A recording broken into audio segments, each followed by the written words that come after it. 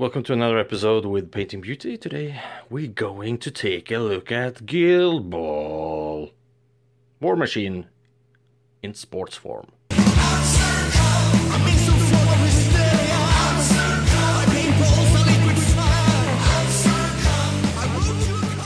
So,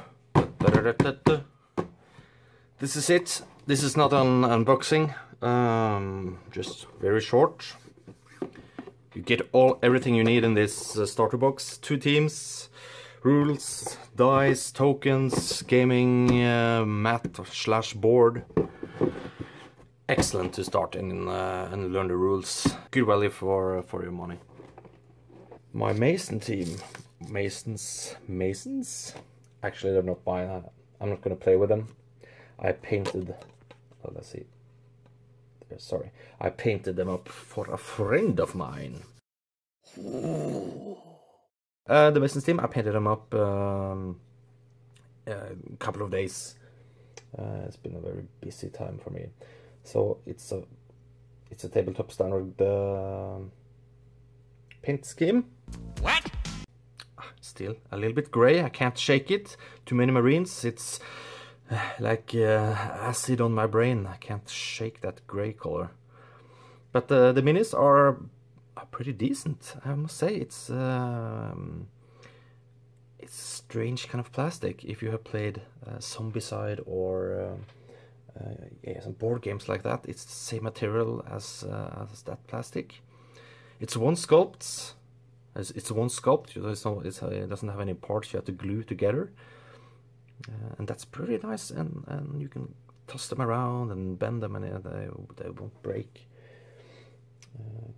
Because I've noticed that the other stuff from Guild Ball is metal, and I hate metal. But I guess I have to, swallow that camel, as we say in Norway. Eat my pride and just do it. Yeah, now I'm just rambling on. This is Flint. This is maybe one of my favorite characters for this team. Not because of the character, but his backstory. What? He's so dashing. He's so. It is the baby I took from Randor. Incredible, pretty. He's a pretty boy. So he has a skill that if you're gonna tackle him or attack him or something like that, and if the characters that are attacking him is a male, his defense, Flint's defense, goes up. That's pretty funny. Anywho, yeah, it's a decent team. Nice models. I'm not gonna play with them, but I know they will be played with. That's what she said. And that makes it all great. And yeah. Blah blah blah blah blah. And I made this goal marker for them. I think it was kind of I had to fill in some water effects inside as well. Yeah, it looks nice. It's so much better with a 3D goal post rather than just a little token. Looks much better. So the Masons team ready for combat, I guess, and we will see. Maybe I have to paint up some more minis for him in the future. But again, the sisters, like this, good sculpts, nice detail on this very cheap plastic. I think they've done a good job. I know. Yeah, I also bought a gaming mat. A playing field. We're gonna have a look at that now soon, and I can, since I'm not a lover of metal, I found one of the teams I want to play is called the Hunters, and I was so lucky that I found these guys on eBay in resin.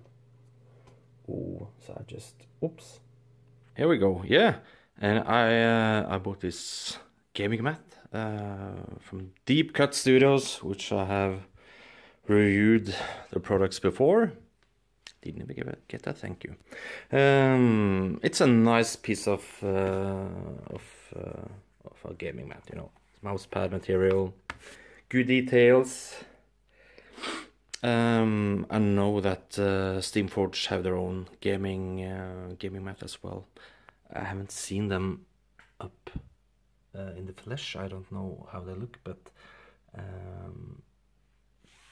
these mats are a little bit more, I say, à la naturelle. Not very much gill ball stuff on them. No logos or things like that. So you can, it's easy to fill with the terrain that matches, forests and rough terrain and hedges and all that stuff. So yeah, it's a good piece. It will be fun to fill it with terrain when I can make some terrain to this. For this.